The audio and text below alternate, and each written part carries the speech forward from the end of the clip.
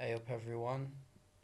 In this video I'm just going to show you how to install the CM12 Lollipop Rom for the Galaxy S4 Mini.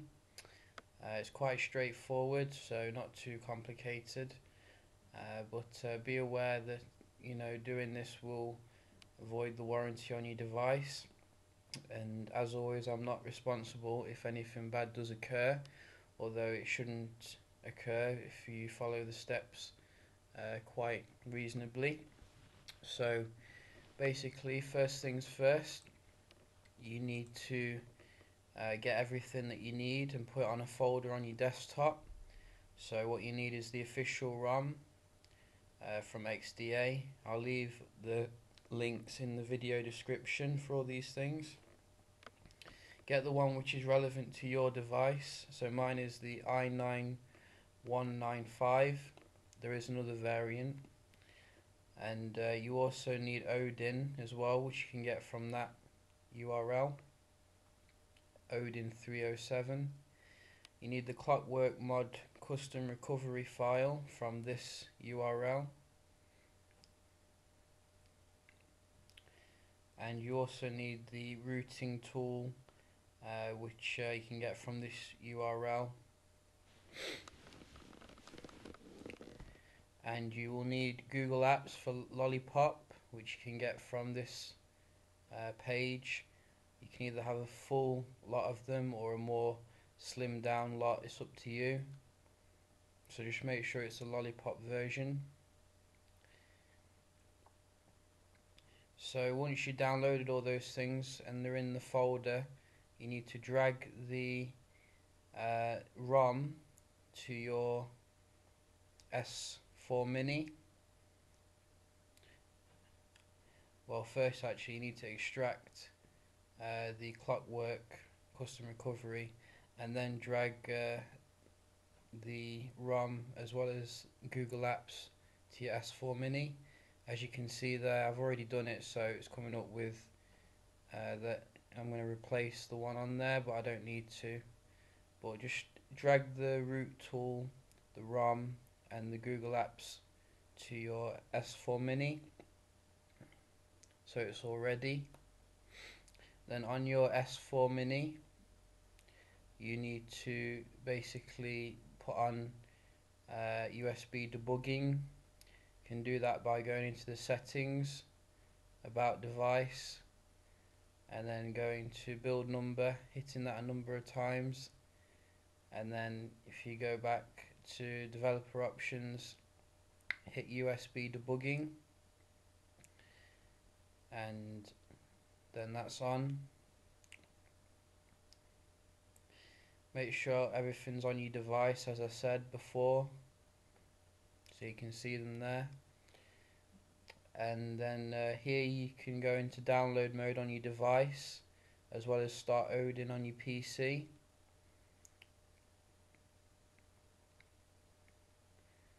Download mode is power, volume down and home button, then volume up button after that.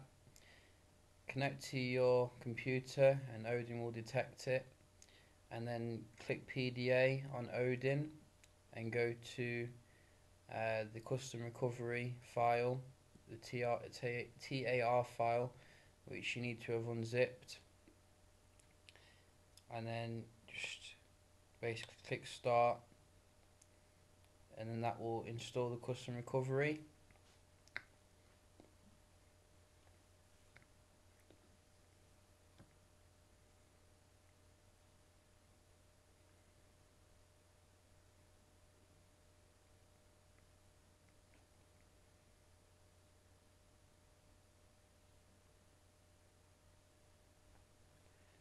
Then on your device you need to go into the custom recovery by turning off the device, then pressing power on, then after you hear the rumble press volume up and home button at the same time, and you'll go into your custom recovery, and then you just need to navigate using the keys to install the root software on your device.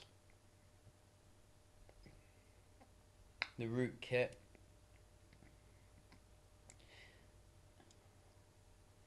and that will then install on your device, and your device should then be rooted. Your warranty is now void. Enjoy. Very nice message there.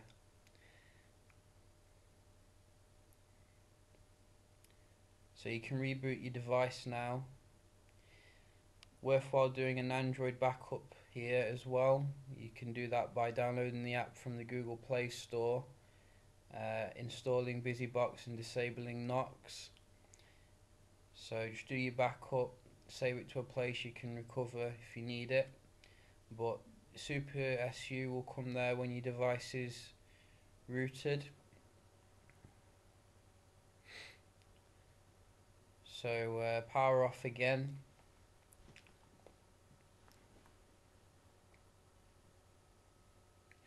Then go into the recovery again, hold the power button until it rumbles, then press the notification, or the home button and the volume up button. Takes some practice, but you'll get used to it. Then once you're in there again, just find your cleared wipe data factory reset option, and then go through that. So wipe your data and format your cache.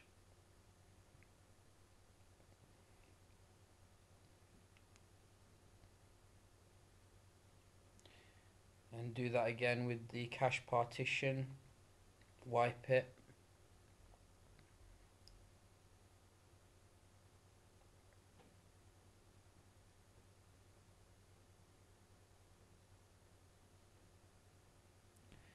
So once you've done that, you're then free to install the ROM.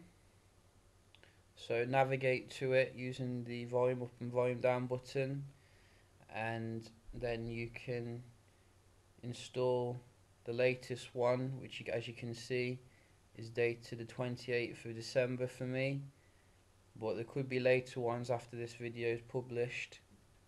Just get the latest one from the link I've provided in the description, and that will install. It'll take a while to install, but once it's done it'll let you know.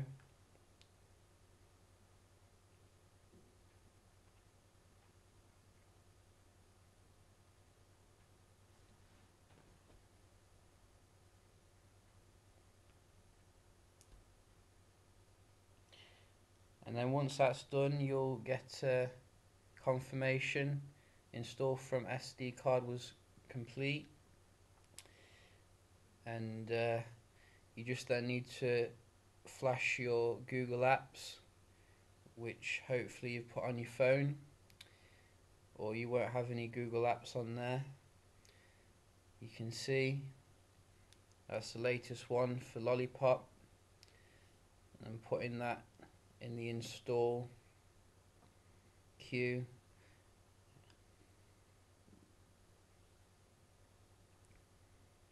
That'll take a while to install, and then once that's done, you are basically finished with all that, and just a matter of going back again and going back to reboot your device. It'll ask you if you want to fix your root permission. You can try doing that if you're having any problems with root issues, but I didn't, so I didn't bother.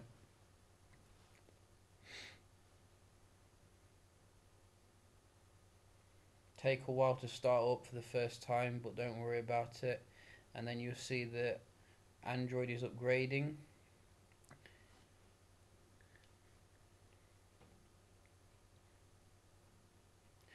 And then you've done it.